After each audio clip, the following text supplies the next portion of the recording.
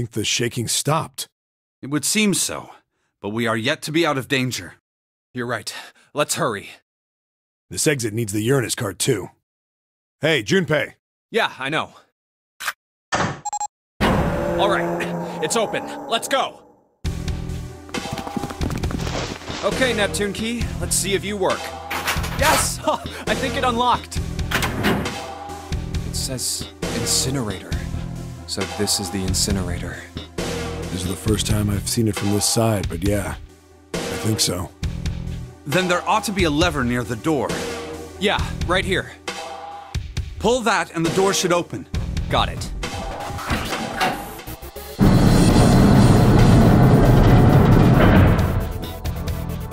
Let's go.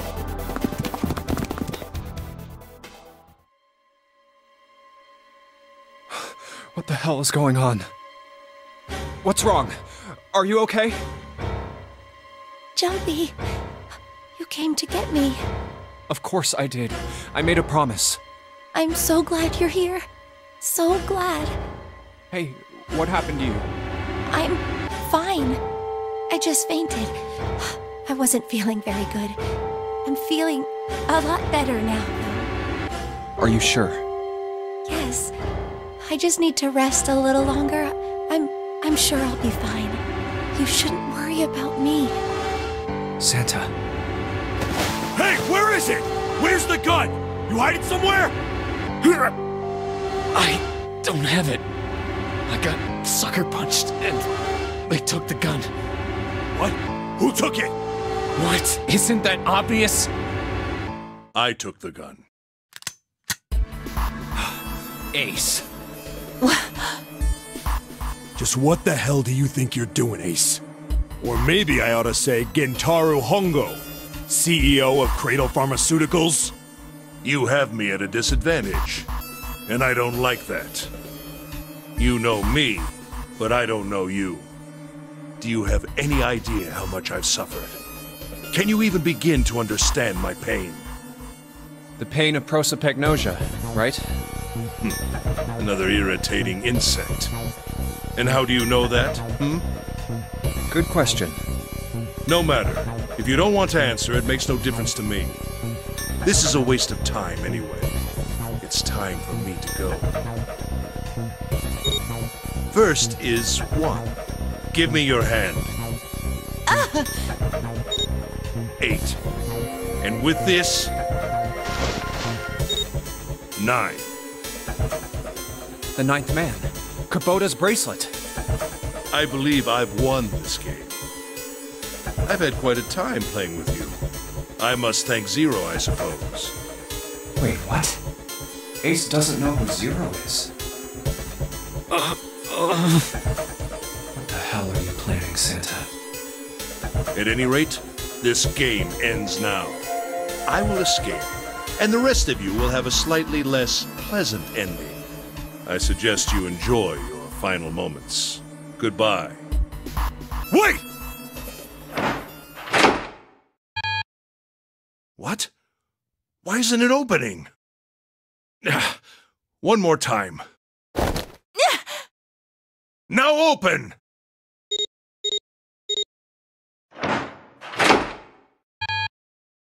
No! What is this? Why? That digital route should be 9! It has to be 9! Then why? Why isn't it opening? Now!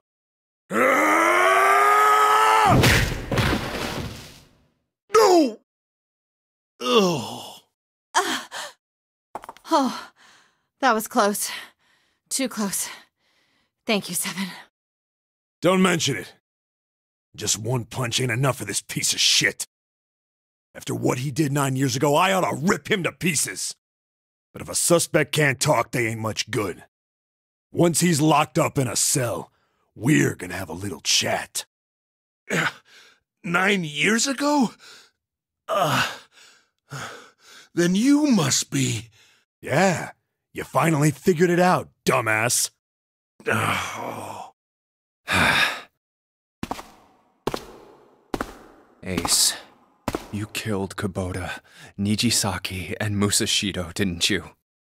Wait, Nijisaki? Oh, right. You don't know yet. All right.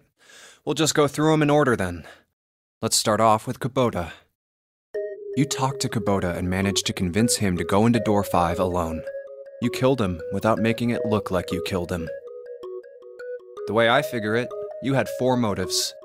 1. In the Nonary game, the number 9 is dangerous. Whoever had the 9 bracelet could join whatever team they wanted. Adding 9 to any number doesn't change the digital route, which means that number 9 could do whatever they wanted. You wanted to remove that threat as soon as possible. 2. You wanted the number 9 bracelet for yourself, so that you could make use of its power. In fact, you did use it in the murder of Nijisaki. 3. Even if his number hadn't been 9, Kubota was a problem. He knew your past. He knew what had happened 9 years before. You needed to silence him before he told anyone. 4. But last, and perhaps the most disturbing, you used Kubota as a test. You wanted to know how serious this Nonary game was. Was it truly life or death, or simply a harmless prank? You convinced him to break the rules so you could see what would happen. That was why you killed Kubota, but he was only the first. Next was Nijisaki. While everyone was off looking for the missing parts for the Reds, you ran into Nijisaki near the big hospital room. However, because of your prosopagnosia, you didn't realize he was Nijisaki. Chiefly because, when you met him, he was dressed like Snake. That was why you thought Nijisaki was Snake. No, that's not... That was Nijisaki? Why? How did... I'll get to that. Anyway, you thought he was Snake. Snake was one of the kids in your experiment 9 years ago. You remembered him because he was the blind kid. But his presence made you think. Snake was one of my subjects 9 years ago. He probably hates me. But if that's true, why isn't he saying anything? Is he keeping quiet because he can't see? Or perhaps he's working with Zero to get revenge on me. Whatever the reason, anyone who knows my past is a threat. Before he tries anything, I need to get rid of him. That was when you decided you had to kill him. The murder weapon was Kubota's bracelet. You just waved it over the red.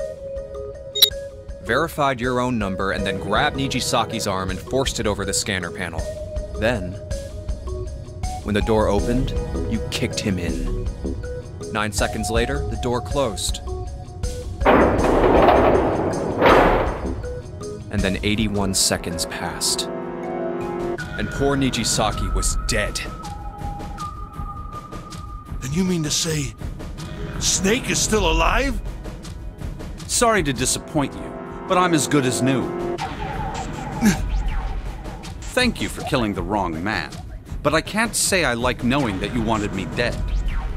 Although, to be honest, even if you hadn't tried to kill me, I would still hate you very much. Well, I wouldn't blame you. Last but not least, let's talk about Musashido's death. When Clover and I were investigating the chart room, you came over to talk to me. Do you remember what you said? Oh, a pocket watch. Might I take a look at it? I handed it to you, and you left the room. You had been in charge of the Nonary project. Of course you would have known the solution to every puzzle. Which would mean that you also knew how to get out of the wheelhouse. All you had to do was place the watch in the indentation on the door to unlock it. With the door open, you could enter the captain's quarters. Musashido was there. Conveniently placed next to him was an axe that practically begged you to kill him with it. You picked up that axe and buried the blade deep in the other man's chest. One blow was all it took. And then you returned to the chart room as if nothing had happened. There was something I wanted to speak with you about, Junpei. Could you come with me for a moment? I had no reason to say no, so I followed you to the wheelhouse. When we stepped inside, remember how you slipped your hand into my vest? You pulled out a piece of paper, the one I used to cheat during the vote. But that wasn't really what you were after. Your true purpose had been to slip the watch into my pocket. It wasn't a very good plan. Had way too many holes, and someone saying the wrong thing could have brought it all down around you. You must have been desperate. But what made you willing to risk it all to do it? Ace. Musashido's murder is the only one I don't understand. You obviously did it. But why? Because of this. What's with the paper? Just read it. Let's see. Number 1. There are 2 ways you might survive this ordeal. The first is to win the Nonary Game. The second is for you to confess your sins of 9 years past. I have prepared a camera in the captain's quarters. The images captured by that camera will be streamed through a satellite and distributed across the world. Simply look into the camera and repent. Once you have confessed everything, I will release you from this ship. To make your confession more credible, I have left you a witness in the captain's quarters. Perhaps he will confess with you. The decision is yours. Do as you please. Zero. When I awoke in that room on D-Deck, I found that in my pocket. That was why I chose door 1 when we voted. If I went through that door, I knew I could get to the captain's quarters. As you said, I knew how to enter the wheelhouse. My plan was to find the pocket watch before anyone else. If I could, then my alibi would be set. At least, that was the plan. Unfortunately for me, you got to it first. That sleight of hand was the best I could manage on short notice. You meant to kill him from the beginning, then? Musashido, I mean. I only knew Musashido was the witness after I reached the captain's quarters. I asked him, and he answered. He seemed groggy. Perhaps he had only just awoken from sedation. I suppose Nijisaki was in much the same state. He seemed confused and disoriented when I encountered him. But yes, you are correct. I intended to kill him from the beginning, even though I didn't know who he was. I proceeded to the captain's quarters in order to remove this so-called witness. Ace, you figured it out, haven't you? You were being manipulated. Yes, so it would seem. I was little more than a puppet, in many ways. Everywhere I went, everything was already prepared. The Reds in the large hospital room were dismantled. Nijisaki was dressed like Snake. There was an axe in the captain's quarters. Musashido was delirious from the anesthetic, so he couldn't fight back. Nijisaki as well. In retrospect, I can't understand how I could have fallen into such a simple trap. But yes, this was a trap. It was Zero's trap.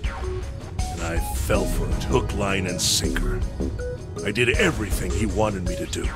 Yeah.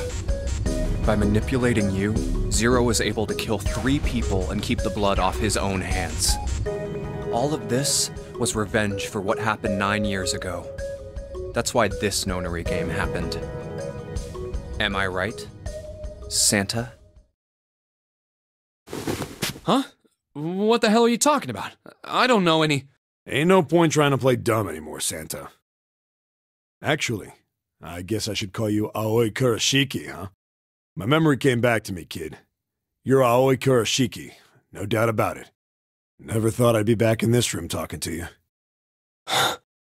But hey, I guess this was all part of your plan, right? After all, the person who planned the Nonary game this time around was Zero. And Zero's you. Looks like you really do have your memories back, huh? Well, I guess there's no point in hiding it then, huh?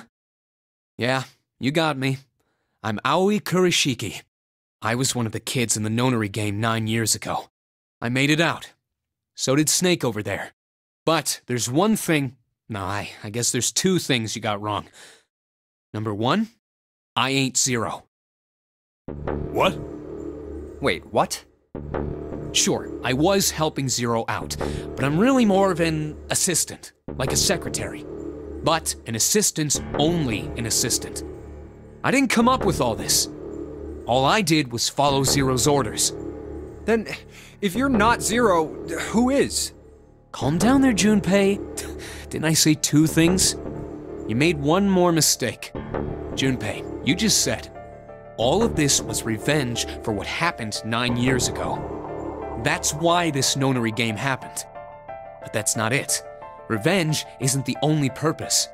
There's another reason you guys were playing the Nonary game. To save someone. Save someone? Right. You were brought here to help my sister. To save Akane. What the hell are you talking about? Akane Kurashiki died 9 years ago in this room. I was there. I saw... What? What the hell? Where is she? Where's Akane Kurashiki? Ugh! Oh, my head! My head, it feels like it's gonna pop. 7! What the hell is going on? I don't know, I just... Oh! I swear to God, my head feels like it's about to explode! What was the Nonary Project? I'm sure you know already, but I'll tell you one more time. It was a project designed to test a particular phenomenon. And what was that phenomenon? For 2 organisms to communicate with one another in the absence of physical contact. The morphogenetic field theory. Could human beings use these invisible fields to exchange information? That was what this experiment was conducted to determine. There were 2 separate locations. One was the Gigantic, and the other was a building in Nevada called Building Q. The 9 children trapped in Building Q were faced with numerous puzzles, copies of identical ones on the Gigantic. They were told to send their answers into the morphic field set and transmit them to their brothers and sisters on the Gigantic. The transmitters were put in Building Q, and the receivers were put on the Gigantic. Each sibling pair was supposed to be split up, but there was a mistake. Akane was a transmitter. She should have been in Building Q. However, for some reason, she was placed on the Gigantic with the receivers, like me. Perhaps she was mistaken for someone who was supposed to be in Group A. Whatever the case, Akane ended up on the Gigantic. I think I've told you enough. You get it, don't you? I'm pretty sure you know where this is going, Junpei. Where what is going? Don't play dumb. You know things you shouldn't. Things you couldn't. How did you know Ace had prosopagnosia? How did you know why Ace wanted to kill Kubota and how Nijisaki was killed? Were you surprised when you found out Ace was Hongo? And what about the coffin Snake was trapped in? How the hell did you open it? Well, that's...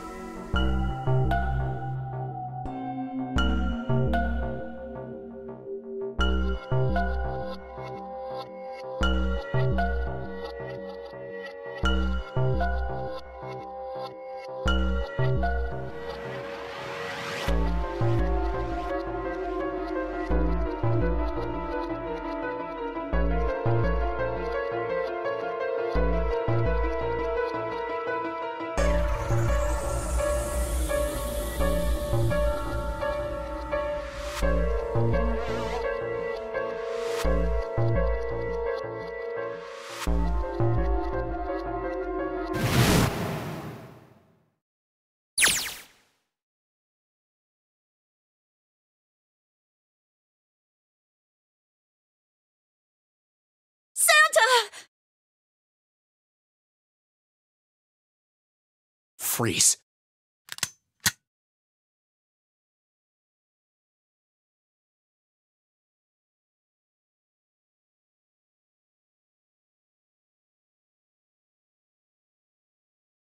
Get up.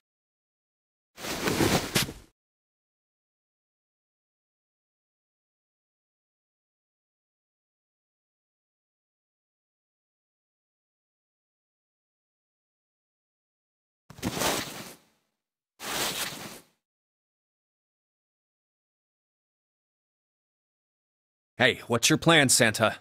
What are you doing?